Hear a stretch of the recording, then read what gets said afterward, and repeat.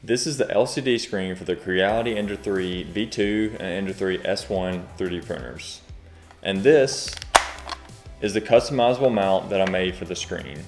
In this video, I'll show you how I made the mount, 3 different attachments for the mount, as well as how you can customize this model to suit your own needs. Let's get started. A few years ago, I made a mount for the Ender 3 V1 for the Universal 3D print enclosure that's become one of my most downloaded models. So I decided it was time to make a model for the LCD screen that comes with the Ender 3 V2 and Ender 3 S1. A few decisions that I made early on were to make the mount in landscape orientation, since that seemed like the most logical orientation when mounted. I wanted to be able to make the files printable without support, so I made them in multiple parts. Another goal was to attempt to make it easy to actually assemble without having to purchase special nuts and bolts from the hardware store. Reverse engineering the mount was harder than I thought it would be, especially the mounting plate. Unfortunately, nothing was symmetrical. I generally try to do CAD in a symmetric manner when I can, but apparently Creality doesn't share the same mindset. Even the chamfers on the edges are different on the right than on the left.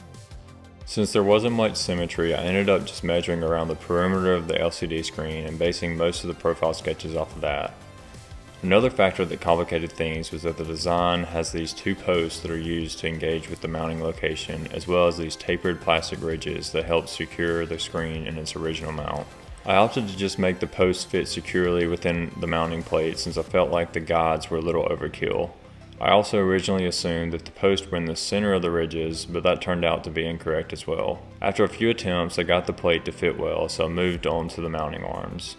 So you can see by the design that it's relatively similar to the previous models that I did for the V1 Enders, but the big thing that I changed was I added user parameters. So instead of having to go purchase individual nuts and bolts for this design, I made it to where you should be able to use some spares and just update the model according to the sizes of those spares.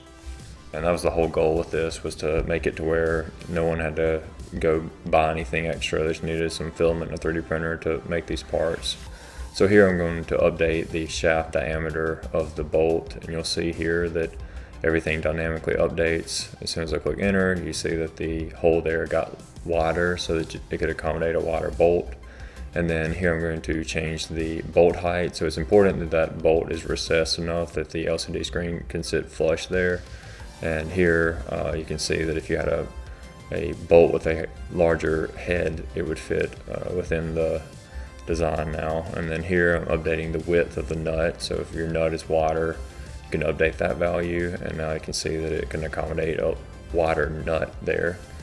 And then some other values that are adjustable is the shaft length. So obviously there's a lot of different bolt shaft lengths. So here, if you had a 30mm shaft, this would update and work with your bolt that you have.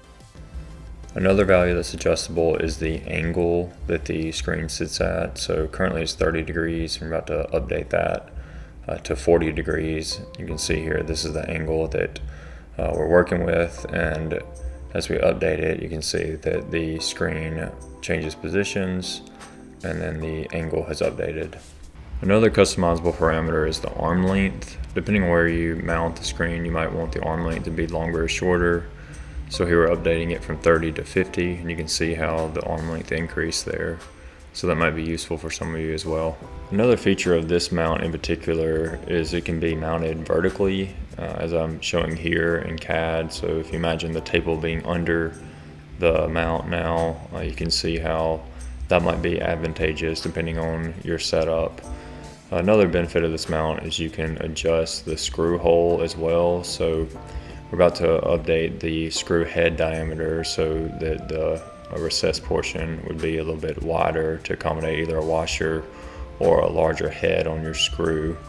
And then here you can also update the screw shaft diameter. So if you have a larger shaft on the screw that you're using, it'll also update to accommodate that shaft. So there are 3 different options for mounting the faceplate. There on the left is the screw-in version that we've been looking at with the 2 screw holes, and then this version is the one for the universal enclosure. And then here in the middle is the stand version. It can just be set freely on the table. Also made an additional set of files for the 4.3-inch touchscreen that some of the Enders have. So if you have that screen, please look into these files. They have parameters as well, but they'll be located in a separate link.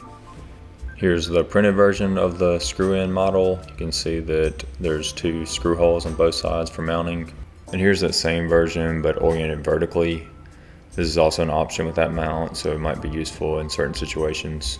And this is the universal enclosure version of the mount. You can see that it's situated under the plexiglass, so it uses the weight of the enclosure itself to kind of hold it in place.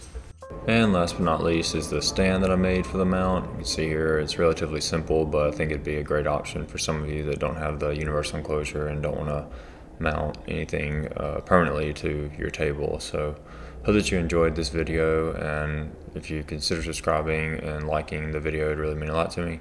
Thank you so much.